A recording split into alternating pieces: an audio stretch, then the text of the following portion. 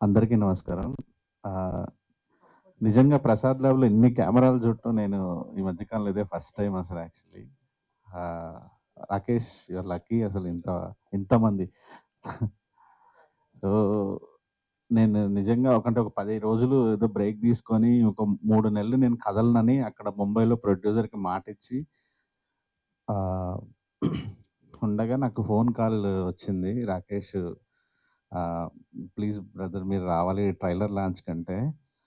నేను ఏదో ఒకటి రిక్వెస్ట్ చేసి రావద్దనుకున్నాను. ఎందుకంటే నాకు జర్నీలు తిరిగి ఆహ్, బాగా చిరాకులో ఉన్న టైంలో. కానీ నాకు ఇక్కడికి రాకపోతే ఈరోజు నేను రాత్రి వచ్చాను ముంబై నుంచి. ఇక్కడ రాకపోతే నాకు నిద్ర కూడా పట్టేది కాదు. ఎందుకంటే హృదయకాలం తీస్తున్నప్పుడు అప్పట్లో గెస్ట్‌లు లిస్ట్ ఇచ్చి ఆహ్, ఏమి స్కిట్స్ ఉన్నాయి అవన్నీ రాసిస్తే కానీ అది ప్రాపర్‌గా చూడ్డానికి బాగుంటే కానీ లైవ్‌లు ఇచ్చేవాళ్ళు కాదు ఛానల్స్.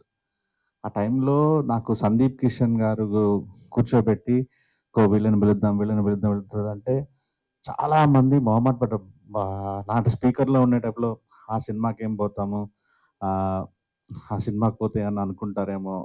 ఇలాంటి టైంలో నాకు 'జబర్దస్త్‌లో' చాలా ఫేమస్ అయ్యుండే రాకేష్, "అన్నా నేను చేస్తానన్నా" అని ఒక్క రూపాయి కూడా తీసుకోకుండా హృదయకాలయం ఆడియో ఫంక్షన్‌కొచ్చి స్కిట్ చేసి వెళ్ళాడు.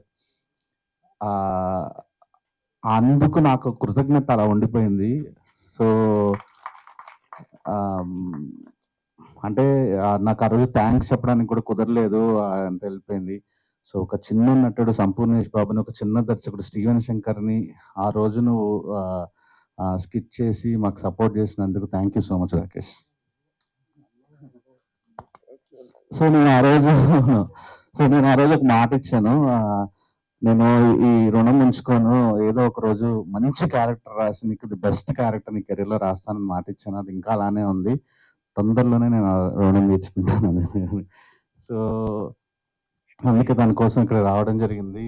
ఆహ్, సినిమా పెళ్లి చేసి చూడు, ఇల్లు కట్టి చూడు నాకు తెలీదు గానీ, సినిమా తీసి చూస్తే తెలుస్తది జీవితం అసలు. అలా అని నేను 4 సినిమాలు తీశాను. ఎలా తీశానో నాకే అర్థం కాలేదు. ఆహ్, రాకేష్ నీకు ప్రశాంతంగా అన్నీ స్మూత్‌గా జరిగి డిస్ట్రిబ్యూషన్ దగ్గర నుంచి, ఎగ్జిబిషన్ దగ్గర నుంచి, పబ్లిసిటీ దగ్గర నుంచి ఇంతమంది మీడియా సపోర్ట్ ఉండటము. సో, అన్నీ ప్రశాంతంగా జరిగి, మంచి డబ్బులొచ్చి సెటిల్ అయ్యి, హీరోగా, యాక్టర్‌గా, ప్రొడ్యూసర్‌గా మంచి స్థాయికెళ్ళాలని మనస్ఫూర్తిగా కోరుకుంటున్నాను. అండ్ డైరెక్టర్ అంజి గారు ఎప్పుడు కనిపించినా చాలా ఆప్యాయంగా పలకరిస్తారు. అండ్ మంచి దర్శకులు, మంచి cameraman. Sir all the best sir. And Ananya గారు ఆల్ ది బెస్ట్ మీకు. కొత్తగా లాంచ్ అయ్యారు మీరు. గుడ్ లక్ అండి. And sir music amazing sir. అంటే సాంగ్స్ నేను మొత్తం అన్ని వచ్చి ఫస్ట్ నుంచి స్టార్టింగ్ నుంచి ఉన్నాను. బ్యాక్‌గ్రౌండ్ స్కోర్ టూ గుడ్ ఉంది అసలు ట్రైలర్‌లో. Great music. సో, ఇందులో గ్రేట్ హైట్స్ చూడాలని కోరుకుంటున్నానండి. Thank you. అనసూయ గారు వస్తున్నారని నేను అసలు వచ్చాను. ఇందాక చెప్పిందంతా delete చేసేసేసాను actually. I was just thinking ఎందుకు సాయి రాజేష్ గారు రాకేష్ కోసం వచ్చి రాకేష్ గొప్పతనం ఉన్నా కానీ it's a two way traffic ఎప్పుడైనా. ఐ రిమెంబర్ రాజేష్ గారు నేను అప్పుడప్పుడే జబర్దస్త్ చేస్తూ ఈ అమ్మాయి ఏదో బాగుంది పొడుగ్గా ఉంది వాట్ ఎవర్ అంటే నాకు మాటలు కూడా వచ్చేవి రాదు, తిట్లు తినేదాన్ని. ఈ అమ్మాయి ఇంగ్లీష్ ఎక్కువ మాట్లాడుతుందని ప్రీ రిలీజెస్కి వచ్చినప్పుడు almost everywhere he use to be there with cap అలా క్వైట్గా. అప్పట్లో ఒక సెల్ఫీ పెడితే నన్నే అనసూయ గారు హస్బెండ్ అనుకొని మండబూతులు తిట్టారు.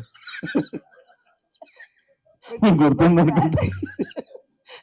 But what I'm trying to say is that taste లేదు అసలు ఆయన ఎలా పెళ్లి చేసుకున్నావు నన్ను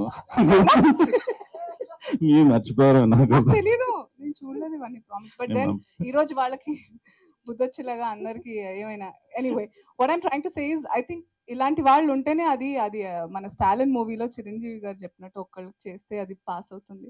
I'm so happy that such people are still there, so grounded but growing tall. And Rakesh చాలా చాలా తెలివిగా అనలేను కానీ వాడి చుట్టూ అలాంటి వాళ్ళే ఉన్నారు. ఇప్పుడు రాజేష్ గారు ఇప్పుడు ఆయన టూ గుడ్ అన్నారంటే నిజంగా టూ గుడ్ అనుకుంటే తప్ప అనరు. ఆయన ఫస్ట్ ఆఫ్ ఆల్ మాట్లాడడం చాలా చాలా ఎక్కువ. అలాంటిది కొన్ని మాట్లాడడమే ఎక్కువ అంత అదంటున్నా. సో బోత్ వేస్ మాట్లాడడం చాలా తక్కువ. బట్ ఆయన ఇంత మాట్లాడడం అందులో కూడా హీస్ అప్రిషియేటింగ్ అంటే he truly means it like he. అట్లాగే నేను కూడా ఏం వాగినా అదే వితౌట్ ఫిల్టర్స్ ఉంటుంది కాబట్టి గుడ్ చాయిస్ రా. సో లాస్ట్ మాట్లాడండి, అనసూయ లేదు.